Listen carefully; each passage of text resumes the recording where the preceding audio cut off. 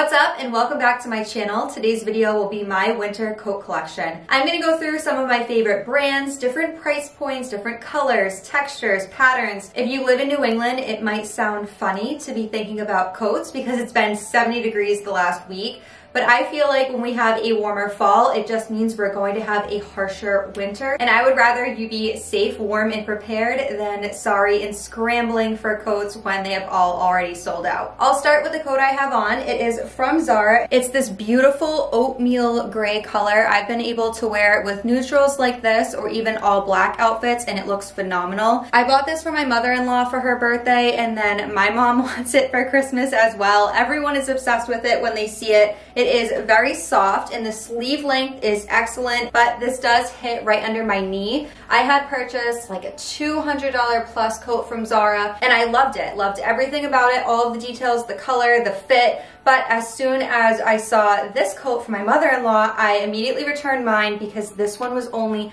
$50 compared to the $200 plus that I had spent. So shop smarter, not harder. This coat is hands down my favorite one in my collection. I've probably had it for about 4 years now, and it is from Missguided. It is this beautiful, perfect nude. So it's almost as if it's a moto jacket just by this detailing over here, but it's absolutely gorgeous. I get so many compliments on this, and I wish Missguided would bring it back. If any of the styles I show you are sold out, I will link very similar ones from the same brands. That way we keep it at the same price point. But the quality of Missguided jackets is unmatched. Every time I purchase from them, they're like 80% off around this time of year because we're getting ready for Christmas shopping. And I splurge because they end up being so pretty. If you are someone that is just getting into your career and maybe you're dressing nicer for work or you have nicer events to go to at night, please invest in a nice coat. You do not want to be throwing a North Face on with your blouse and slacks or going out with a really nice dress and heels.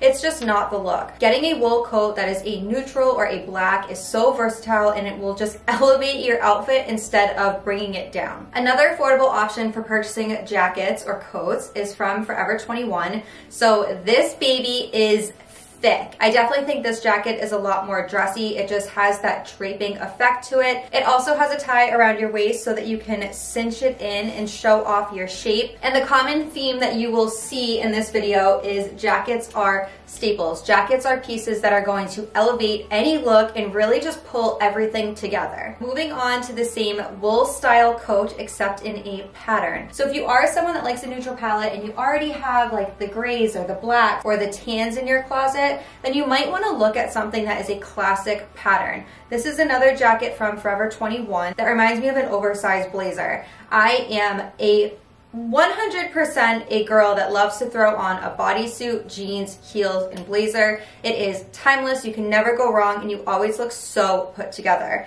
So with a jacket like this, I can wear it to work, I can wear it out for a date night, I can wear it running errands. I personally love styling this specific jacket with my really oversized black sweatshirt, some black leather leggings, and then some white sneakers. Okay. If the last pattern wasn't too much for you, then this one might be where you draw the line. This coat is so soft. It definitely feels more like a faux fur, but it looks more like the wool style jackets that I've just been showing you.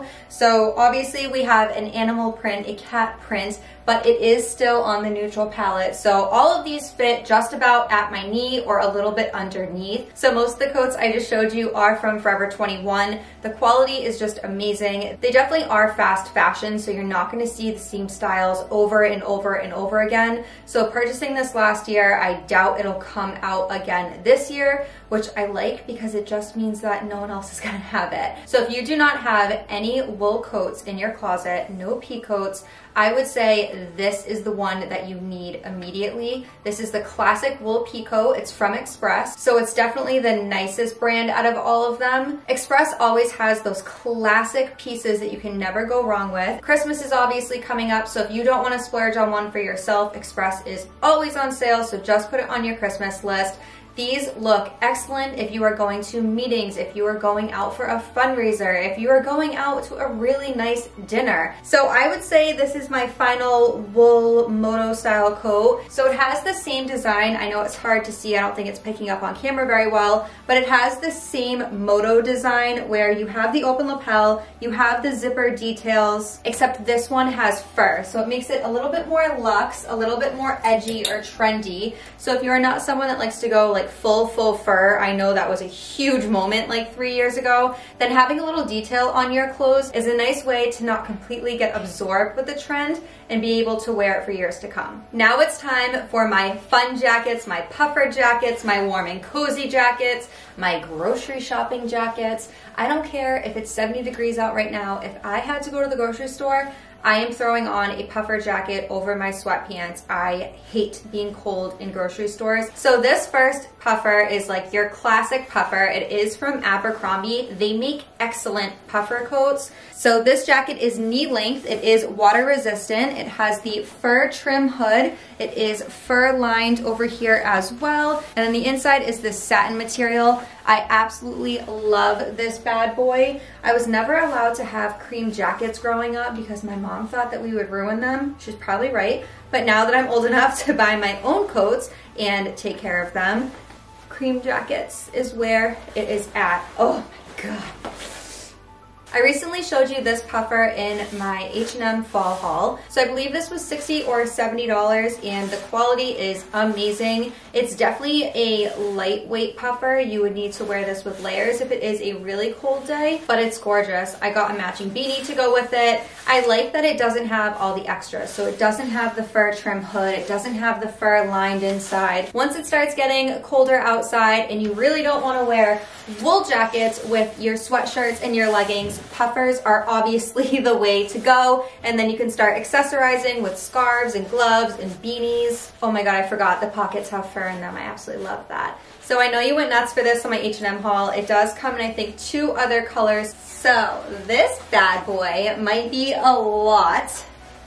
It's a lot. I've worn this on my Instagram for you guys. I love it. So this puffer is from Express. It is cropped, so it hits right above my bum. It is lined with fur. They had it in a ton of colors last year. I got it for, I think, 75% off or something crazy end of season. So it was originally around $100 and I picked it up for $25. I would probably wear this jacket with an outfit just like this, a basic top, some mom jeans, and then my platform Doc Martens. I forgot to mention that in Express, I usually purchase an extra small. I don't know what it is about them, but they tend to be really big on me. So for jackets, dresses, shirts, I'm always an extra small. Okay, another cropped, colorful puffer. This one I did not get to wear. It still has the tags on it. It is a small. It was $30 and it is from Target. I shared this with you guys end of season last year. They had come in a bunch of, oh my God, okay, there's pockets. I was gonna say, what the heck? I wish we had more snow last winter because, I don't know, I'm into snow activities now. It's just this really, really pretty green. I love it so much. I can't watch you? Yeah, you wanna watch me? You wanna come in and model some of these jackets? Oh, I probably fit into them now. But... Oh my God. Yeah. So my last puffer is from Puffer? I've been talking so much. Puffer? That's what they call it? A puffer coat? I didn't know that. My last puffer, what are you doing? I'm like blinded by the light. I you can't see me? No. Okay, then fuck it. My last puffer coat is from Missguided. This is a US size 6. I would say this is my most lightweight and lowest quality jacket. It is super thin. So if you are someone that really likes to layer your pieces, then this one is it. And it does have a hood. I don't know how into Sherpa everyone is anymore, but obviously these dominated the last 3 years. They're everywhere in every single color. Every brand came out with their own. So I really struggled to find one that I liked that wasn't too big or too constricting or really rough or soft like a faux fur. I found this one from a European brand. I can't even remember what it was, but I will leave similar options for you. Now that I put the coat on, I'm like, yeah, I understand why everyone was obsessed with Sherpa, but I feel like we've had so much Sherpa that we all might need a break this winter from it. Next up is a black cropped Sherpa coat. So this one I actually picked up from Amazon. Amazon is a great place to get coats, but this one is super comfy. I would say it is more of a casual version just because it is cropped. So this would be my going out to brunch jacket. This would be my running errands jacket. This would not be my going to work or going out on a date night coat just because of, I don't know. It's just so casual to me. There's no structure. It doesn't really hit anywhere special to give you a better shape. So it's a cutie, it's just not the cutest. I saved the best for last, and I honestly can't believe I didn't have more jackets from Zara for how much I shopped there. But this aviator oversized jacket is what dreams are made of. I picked it up last year in a medium because I wanted a really baggy fit to be able to wear sweaters and my oversized sweatshirts under. So, like, I can't. Look how cool it is. They did have this in an all black version, but at the time I had already had a ton of black coats, so I wanted something different.